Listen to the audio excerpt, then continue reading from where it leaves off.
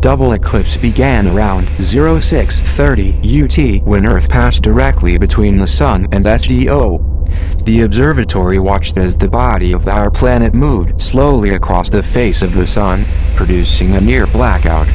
When the Earth finally moved aside about an hour later, another eclipse was in progress. This time, the Moon was in the way.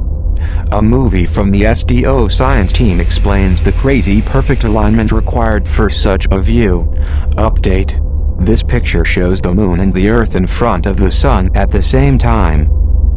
In the snapshots above, note how the edge of the Earth looks so much fuzzier than the edge of the Moon. That's because our planet has a thick atmosphere and the Moon does not. Meanwhile on Earth, an ordinary partial eclipse was visible.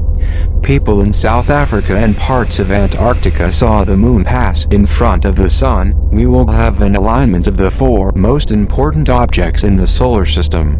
SDO, the Earth, the Moon, and the Sun will form a line in space.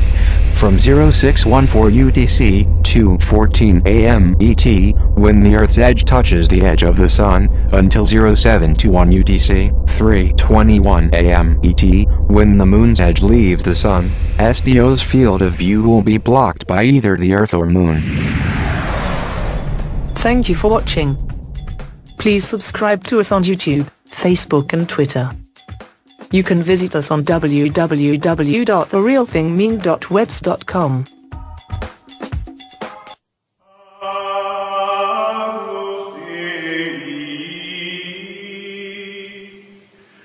We